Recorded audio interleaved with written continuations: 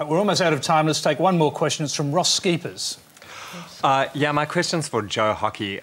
Joe, I'm a little confused because earlier you said you think all Australians are equal, but on Friday you said you wouldn't vote for marriage equality because you really believe children deserve a mother and a father.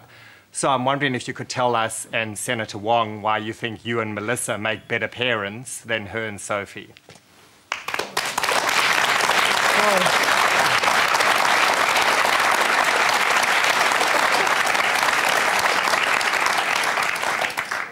Well, I don't believe we necessarily make better parents because we're a male and female. I must confess my view has changed since I've had children, and that's very hard. A lot of my friends, whether they be heterosexual or gay, they hold the same view as you. But I think in this life we've got to aspire to give our children what I believe to be the very best circumstances, and that's to have a mother and a father.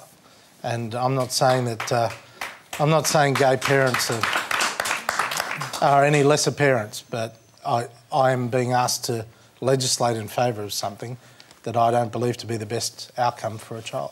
Penny Wong. Well, there's almost nothing I can say. I think the first logical point is marriage has generally not been prerequisite for children, so I don't think the logical position holds. But just from a sort of values perspective, it is sad, I think, that some families have to feel that they have to justify who they are, because when you say those things, Joe, what you're saying to not just me but people like me, is that the most important thing in our lives, which is the people we love, is somehow less good, less valued. And if you believe that, you believe that, but I have a different view. Is it hurtful? Oh, of course it is. But, I know what my family is worth.